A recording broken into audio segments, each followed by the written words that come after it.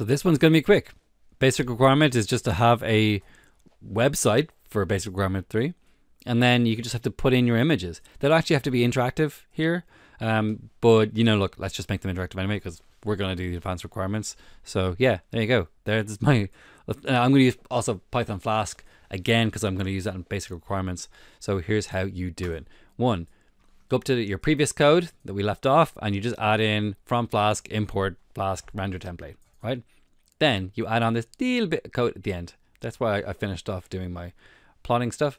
And I just make it an app name.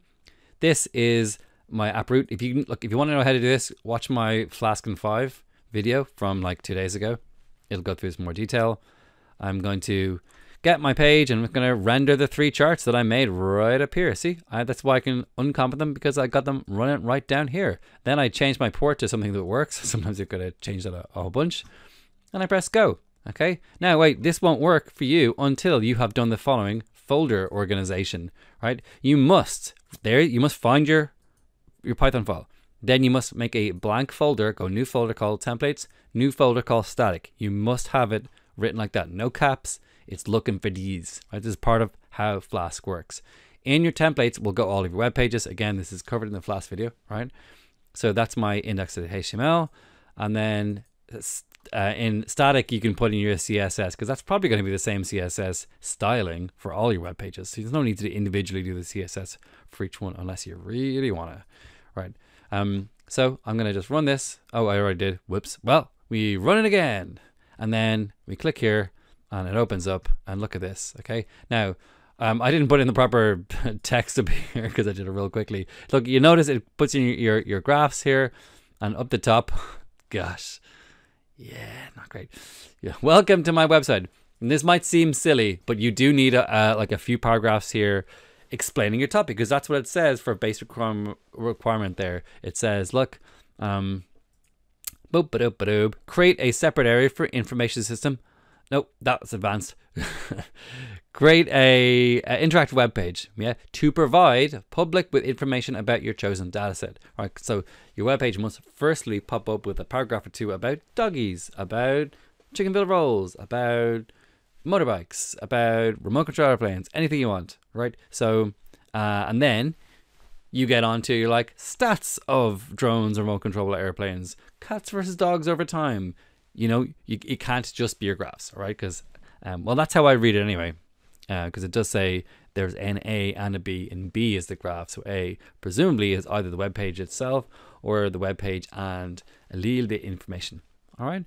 So that you can see if I was to open up that templates and this web page here, I'm going to open it up. There it is. Okay. So that's why it's like a total train wreck here because I've just put in the thing. Look, you can make your whole paragraph and tell me all about your pet squirrel, and that's why you're doing your project on pet squirrel stats right there. I'm not going to write that for you, okay? But that's how to do the technical information, and we are now done. In fact, we're done early, and I think I'll just shave. 2 weeks to shave. It took me 2 weeks to shave that beard. One more thing I just realized.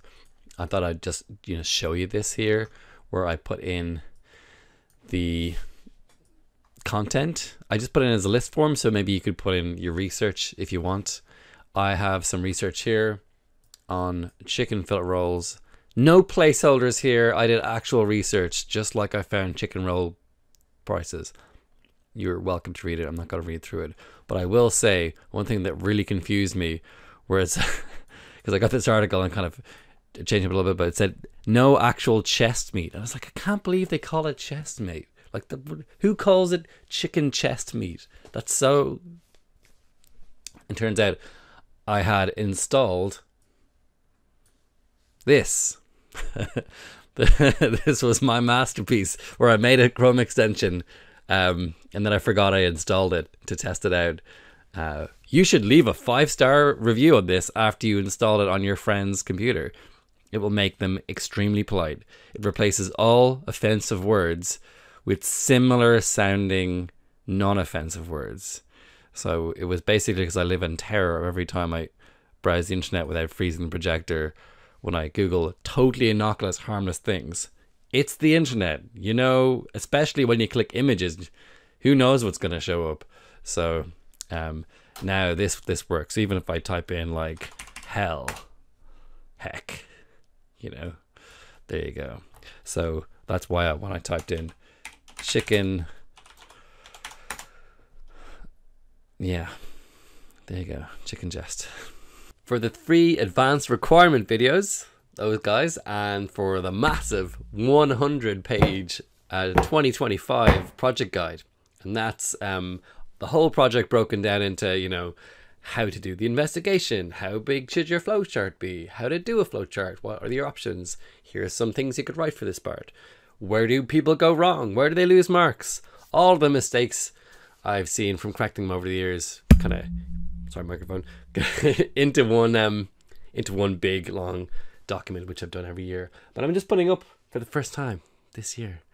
Go down to the description. I've put it on Patreon for as low as the slider would go, which I think is €3. It's in the shop, so there's no like subscription, just click down that.